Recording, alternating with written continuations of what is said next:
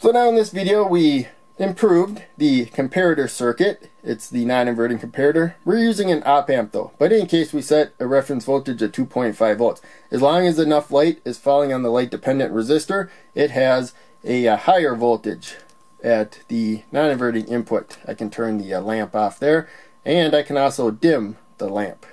There we go, I dimmed it down a little. It was dark enough to set the output low. Now it's bright enough to hold the output high, unless my finger covers it. So we'll take a closer look over here.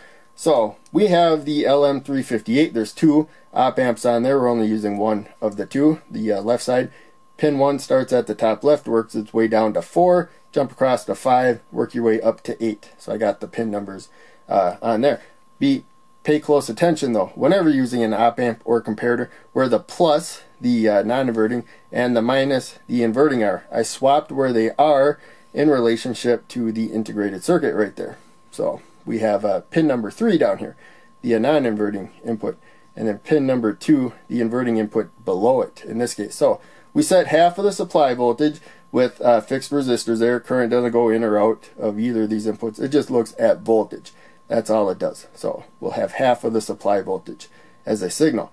When light's falling on the light dependent resistor, enough light that it drops below 3,000 ohms of resistance, it will raise the voltage above 2.5 volts, and we will have a high output. It will be not 5 volts because we got a couple diodes that drop about 1.5 volts, so probably 3.5 volts. It's a single supply op amp, but the red LED will light up. That's enough.